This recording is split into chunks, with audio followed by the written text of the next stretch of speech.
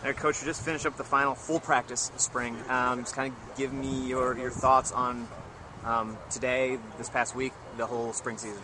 Well, I thought our kids really worked hard. I think that was a good part. I think we got a little bit tougher, but we still got a little bit of ways to get there. That mentally, we got to keep on plugging along, and we got some spots out there that could, could go either way.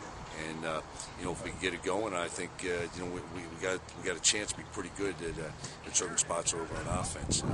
And then on defense, missing those defensive linemen, I mean, that really hurt.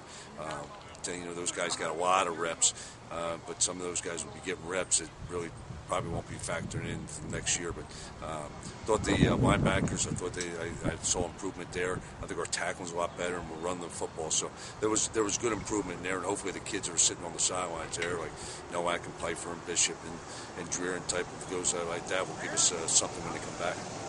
Was there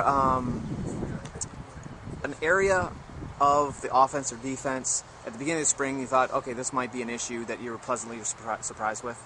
I thought the wideouts, I thought they played better, but you could see that was going to be a growth issue. It was never an issue of talent.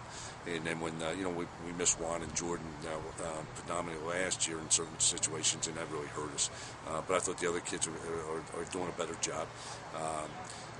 Really, no. Offensively, we still got one spot on the offensive line. We got to get that straightened out, and we're not getting the level of play that we need to there. And then finally, what can we expect in Saturday's spring game?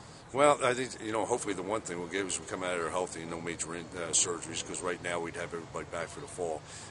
Really looking to see some of the young kids, how they react in front of a game-like type situation there. See what that will, if they don't do well, then at least we got a dress rehearsal for that. And then defensively, you find the ball, you're creating turnovers. All right, thanks, Coach. Thank you.